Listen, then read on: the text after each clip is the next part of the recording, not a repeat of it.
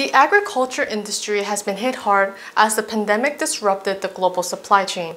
In Kittitas County, hay exporters are facing a declining demand for their products.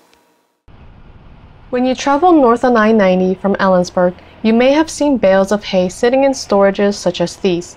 Callaway Trading sends their hay to countries such as China, Japan, and South Korea, but the shortage of equipment and decreasing demand has been affecting business. For example, Japan, school's not in session, restaurants aren't necessarily open, and so milk demand is down in that country, both here in the United States and could possibly be the case in the overseas market that we deal in, that dairies begin to reduce their headcount. Callaway says that the challenges overseas ripple back to the exporters as customers want to spend less on hay.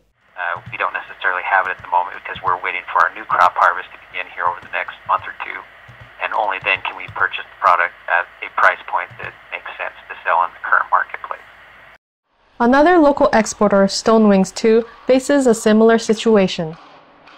We'll begin here with alfalfa in another week or two, and we're still not certain on if we can move the product and where it's going to go because the demand is just uncertain at this time. Haberman says he anticipates that inventory carryover from 2019 will affect the pricing for new crops. As far as movement and the transfer of goods between countries, I think it's going to take longer than what I had anticipated. As exporters continue to look for ways to transport, the hay will remain in their facilities. Callaway says when hay is stored away from sunlight and humidity, it can be stored for up to 2 years with limited degradation to quality. From Yakima, Mary Park, Central News Watch.